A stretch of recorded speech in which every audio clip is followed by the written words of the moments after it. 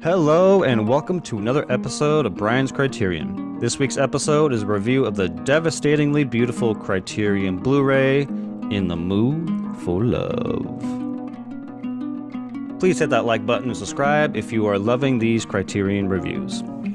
So just off the bat here, I just want to be crystal clear that this review is for the Blu-ray Criterion copy. This is not a review of the recently released 4K version of the set, although I would imagine that they're pretty similar. As per usual with Criterion Blu-ray, the case is heavy and does not feel cheap. Typically when I feel the girth of a Blu-ray, I know I'm in for a good set. The artwork on the cover is gorgeous as always, highlighting one of the most famous shots from the film. Inside the case you get a near 50-page booklet. The booklet contains a 4-page essay from author Steve Erickson entitled Haunted Heart. While a little bit on the short side, it's still expertly written. The rest of the 45 pages or so are filled out with a short story written by Louis Chang entitled Intersection. This short story served as the main inspiration for Wong in making In the Mood for Love. With both the essay from Erickson and the 40-page short story from Chang, this 50-page booklet is nothing short of magnificent. Now let's talk about the content that exists on the disc.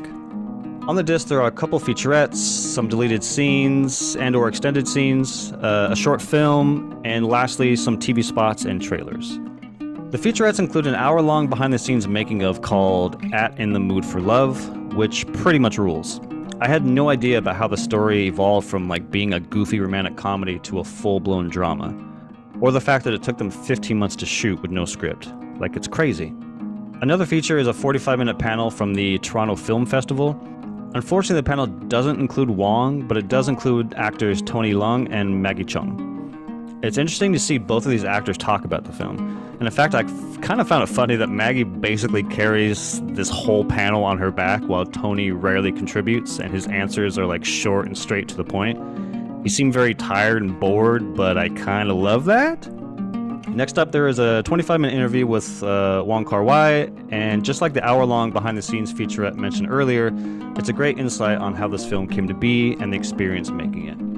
Moving along, there are two interviews with Tony Raines. The first interview runs about 25 minutes, and it's all about his love for the film. In the second interview, Raines dives into discussing the music of the film. The last two things on the disc are deleted scenes and a short film. The deleted scenes in total are about 30 minutes or so, and most of them are kind of just extended scenes. Although the most interesting of the deleted scenes is actually an alternate ending, which I will not spoil here. But needless to say, I'm kind of bummed that he didn't include the alternate ending because it's actually more heartbreaking and brilliant.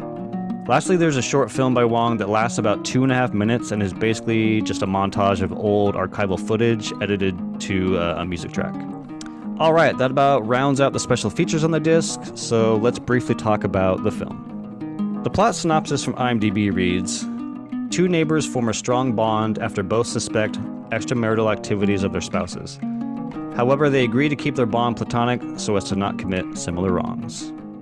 In the Mood for Love is one of those infamous films that people bring up time and time again, and finally in 2023 I sat down to watch both In the Mood for Love and Chungking Express.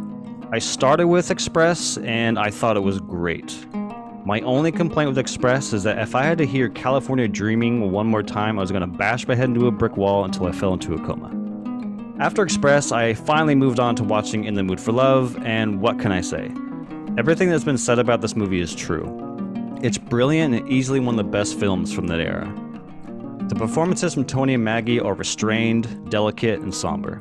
The setting and locations add to the tone of the film, whether it's a motel room or a dark alley, it all adds to the loneliness. And one of the things I was looking forward to witnessing after hearing everyone talk about it was actually the use of color. And holy Jesus, you guys, the use of color in this film is off the charts. The rich greens, the yellows, and the reds, they just soak every frame, and it made my nerdy brain go crazy. I freaking loved it. I also love the use of music in slow motion.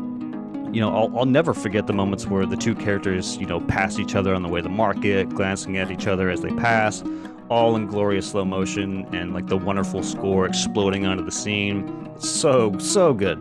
All in all, I don't really have too much more to say, because, this movie's been, dissected and talked about for, the last, 20 years, so, I just want to say I really loved it, and I now see why people hold it in high esteem. My next thing is I want to watch 2046 and some of Wong's earlier work, and I can't wait. As I wrap up here, I just want to say that this Blu-ray is fantastic. It's loaded with special features, has a 50-page booklet, and the movie is one of the best movies from the 2000s. Definitely worth your time and your money. Okay, that's it, folks. Until the next review, I say cheers.